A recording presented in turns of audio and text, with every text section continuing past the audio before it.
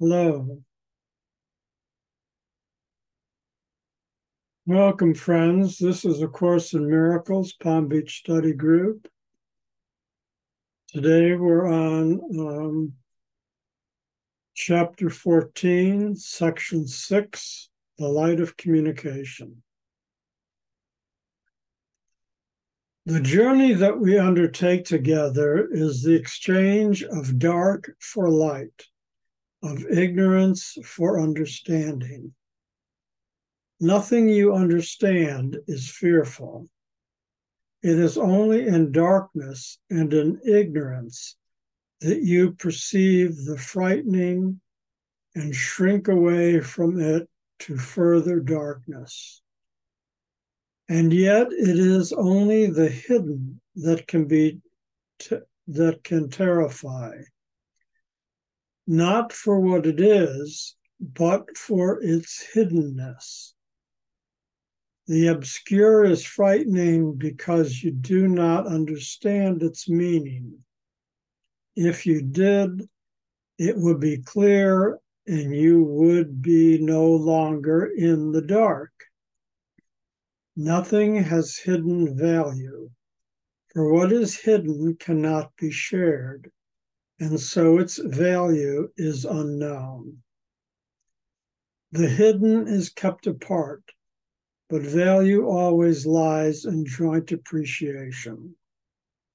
What is concealed cannot be loved, and so it must be feared. So the exchange of dark for light is the exchange of ego for spirit. Of ignorance for understanding is the exchange of ego for spirit. Nothing you understand, so in other words, understanding is spirit, so nothing in spirit is fearful. It is only in darkness, it is only in the ego that you perceive frightening. And when you do, you shrink away into further darkness, further into the ego. And yet it is only the ego, which is the hidden, that can terrify. Not for what it is, but for its hiddenness, for its illusion, its dream reality. The obscure is frightening, the ego is frightening because you don't understand its meaning. But of course, it has no meaning, so you can't understand it. And it has no value, and it can't be shared, so it has no knowledge. So what is concealed, what is ego, cannot be loved, and so it must be feared.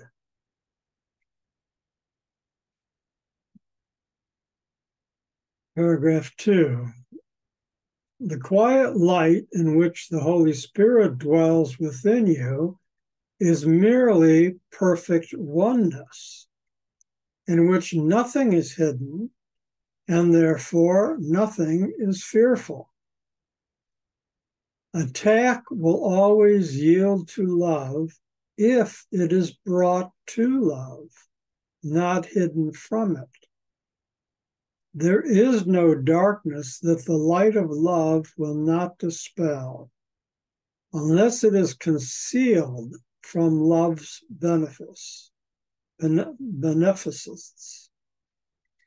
What is kept apart from love cannot share its healing power, because it has been separated off and kept in darkness. The sentinels of darkness watch over it carefully, and you who made these guardians of illusion out of nothing are now afraid of them. So we're reminded that we created the ego, we created the guardians of illusion. And we are afraid of our own creation of ego.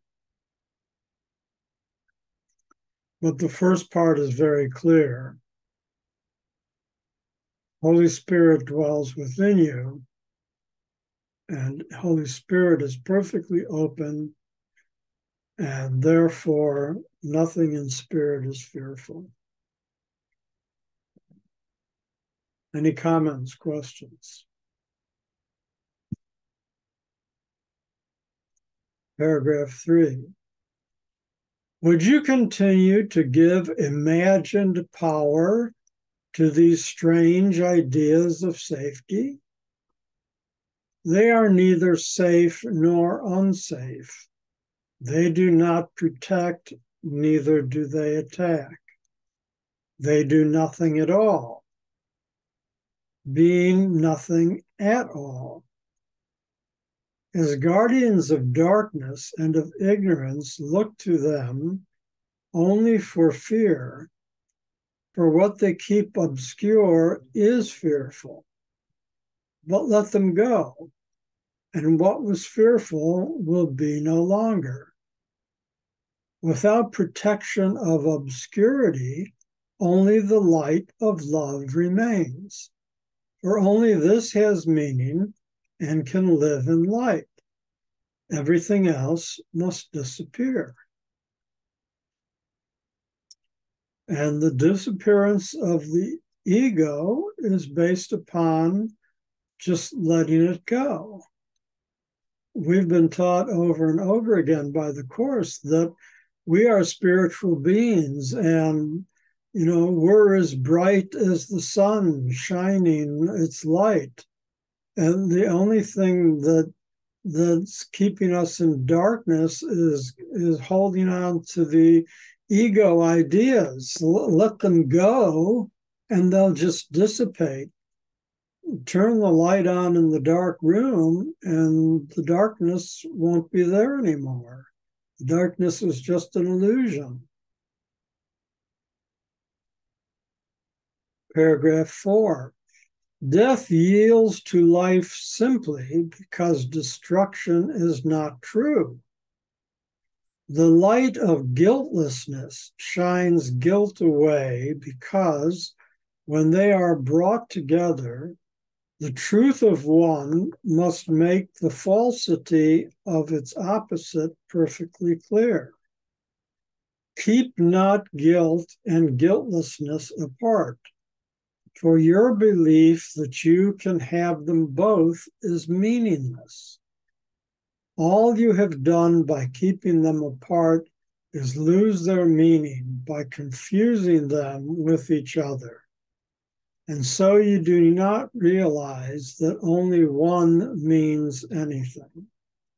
The other is wholly without sense of any kind. So only the spirit makes sense. The ego makes no sense whatsoever. It is actually insane. It has no sense.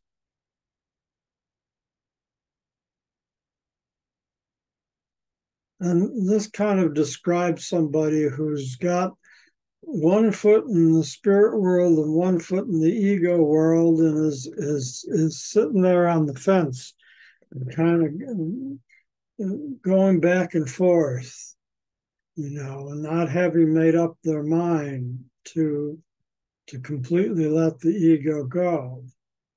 And it said, keep not guilt and guiltlessness apart. If you believe in both of them, that's meaningless. You need to choose. Any comments, questions?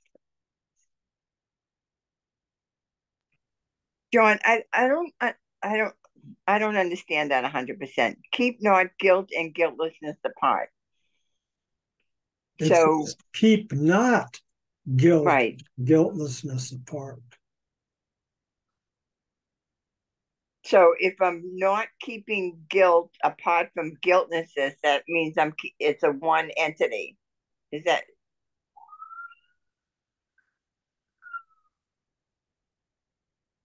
All right. Well, it is kind of confusing the way it's worded. The rest of the sentence is for your belief that you can have them both is meaningless. And that's basically what it is. In other words, you can't have both the spiritual world and the ego world at the same time. Okay. That's the gist of it. You have to decide. It's one or the other. You can't have them both. If you're trying to have them both, you've really got ego because you're stuck in the ego. You haven't fully committed to the spirit.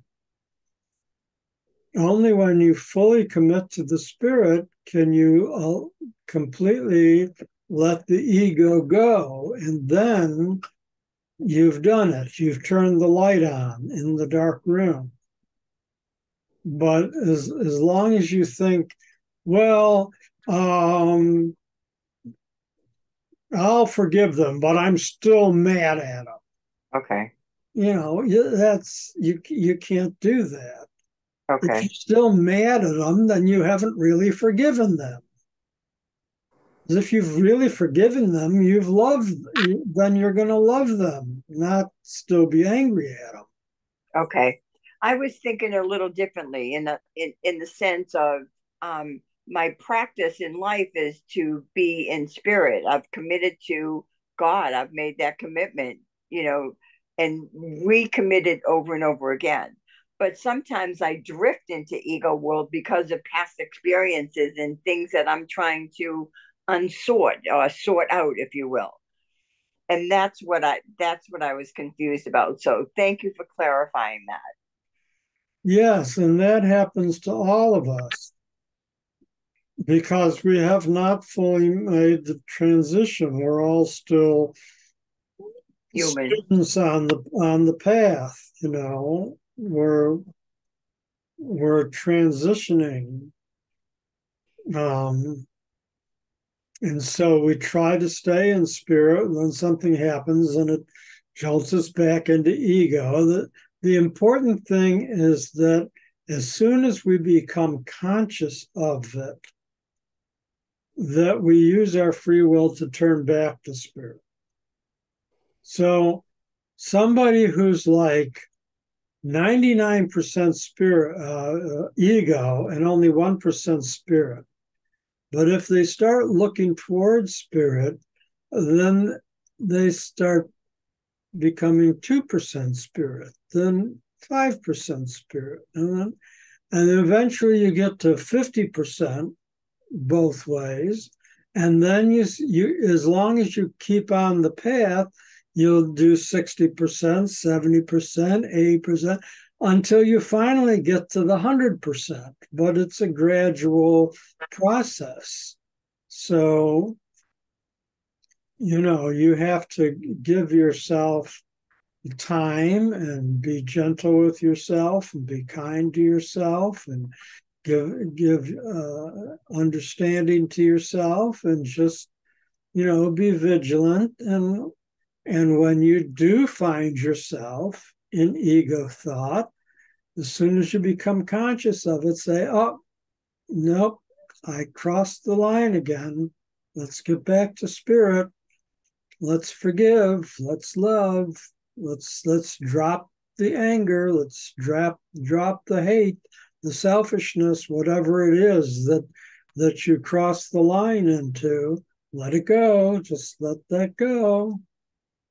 And eventually you'll get to the 100%. And in the process of moving on the path and getting towards that goal, the 100%, if you will, as being the goal, um, there's a lot going on inside of us. We're releasing the ego a little at a time. That's why we have room to move on and be more spiritual because we've let a lot of that go. And also committing to staying on that path, make a commitment. I think that I don't know, but for me, it was important to always commit to that path, it seems to give me a little focus that I can stay on it, and I know that it's right for me. Yes, you have to make that commitment. Most definitely. Okay. Thanks, John. But try to think in terms of it. Try to think more in terms of it's like instead of thinking of letting the ego go, think of embracing the light. Every Gotcha. day I want to embrace the light more and more and more. If you do that, then you don't have to worry about letting go of the ego, because the more of the light that you embrace, the more of the love, the forgiveness that you embrace, the ego automatically dissipates. It just goes by the wayside. You don't. That's why it says death yields to life simply. That's what the first sentence of paragraph 4. Death yields to life simply. Just keep it simple. Just keep embracing the light and love and forgiveness, and that's keep focused on that. And you don't have to worry about letting the ego go. Okay. All righty then. So, paragraph 5. You have regarded the separation as a means for breaking your communication with your Father. The Holy Spirit reinterprets it as a means of reestablishing what was not broken, but has been made obscure. All things you made have use to him for his most holy purpose. Let me say that again. All things you made have use to him for his most holy purpose. He knows you are not separated from God, but he perceives much in your mind that lets you think you are. All this and nothing else would he separate from you. The power of decision, which you made in place of the power of creation, he would teach you how to use on your behalf. You who made it to crucify yourself must learn of him how to apply it to the holy cause of restoration. And to put that whole paragraph in a thimble, it's simply saying that the Holy Spirit uses ego experiences to teach you how to get back to spirit. So every opportunity for love and forgiveness comes from an ego situation. And that's how we learn. We learned from the ego situations that we find ourselves in. And by releasing them and turning to the light, to the love, to the forgiveness, we learn how to embrace the spirit and thus release the ego. So these are learning situations.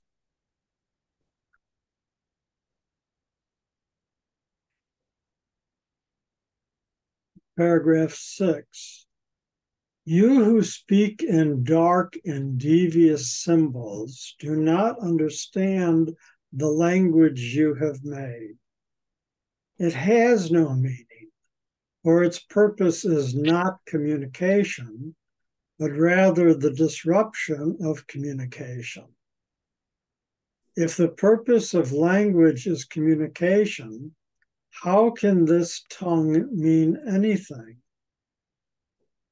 Yet even this strange and twisted effort to communicate through not communicating holds enough of love to make it meaningful if its interpreter is not its maker. You who made it are but expressing conflict from which the Holy Spirit would release you. Leave what you would communicate to him.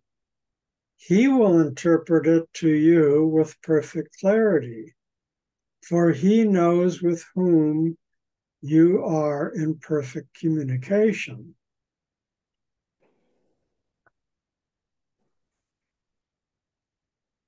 Again, just allow the Holy Spirit to teach you. So if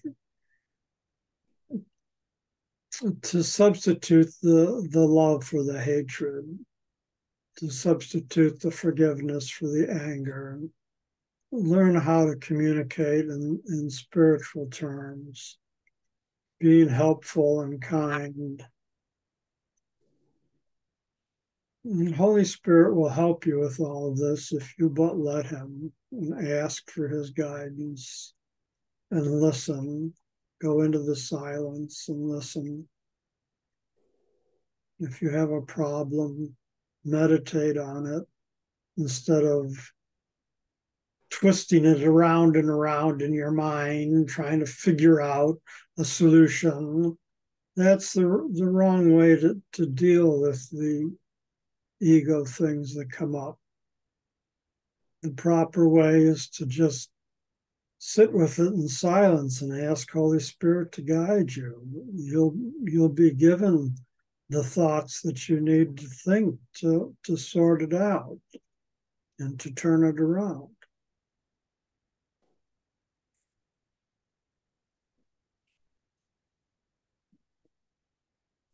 Number 7, you know not what you say, and so you know not what is said to you. Let your interpreter, yet your interpreter perceives the meaning in your alien language. He will not attempt to communicate the meaningless, but he will separate out all that has meaning, dropping off the rest, and offering your true communication to those who would communicate as truly with you. You speak 2 languages at once, and this must lead to unintelligibility. Yet if one means nothing and the other everything, only that one is positive for purposes of communication. The other but interferes with it.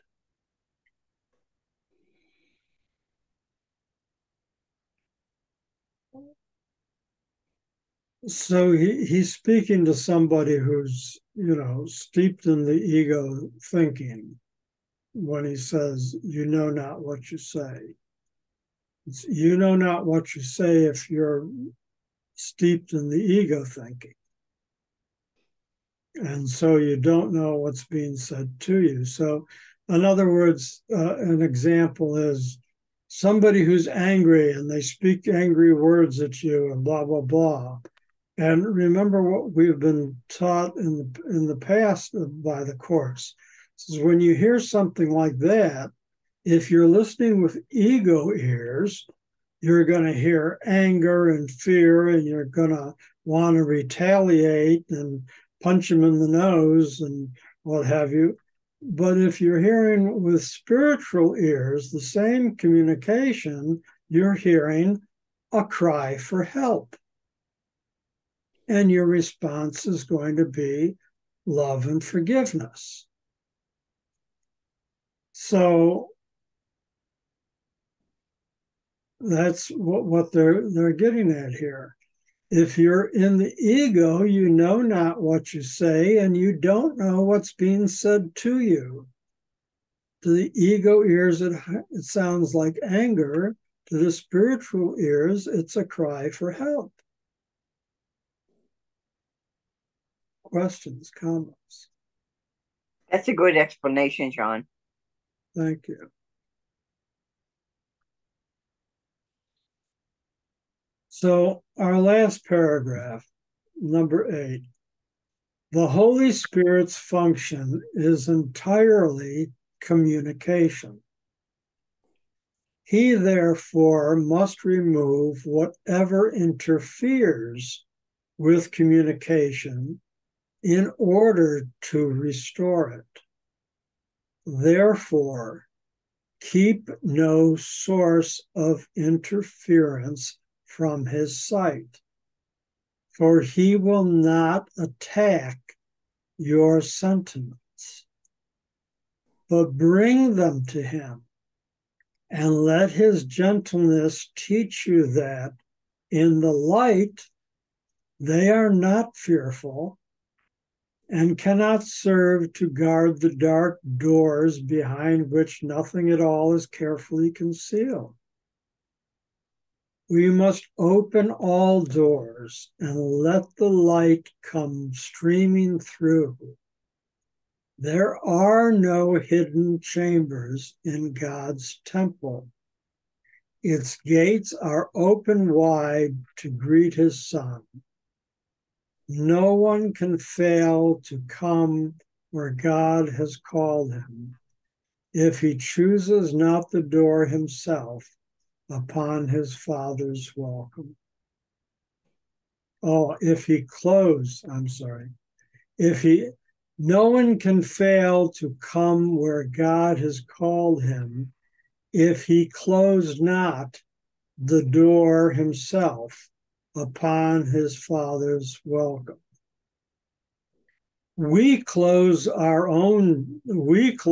doors to the Father's welcome ourselves by ego thinking. That's how we close those doors. But from God's point of view, those doors are always open to us. Yes, Helen. No, I'm good. Okay.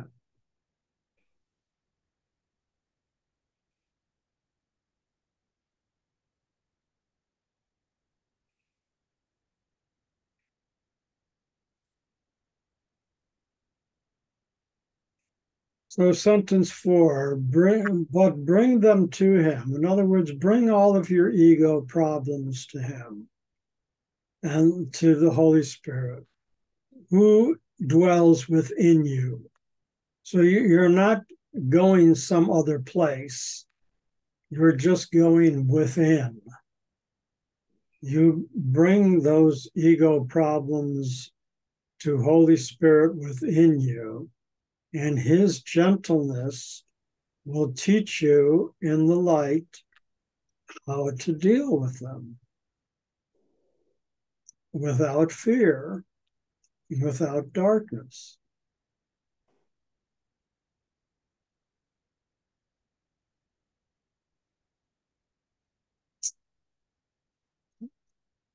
And thus we come to the end of our reading for today. Any questions, comments? Again, thank you very much, John, for reading You're welcome. and explaining. All righty, then let's have a moment of silence and we'll stop our recording.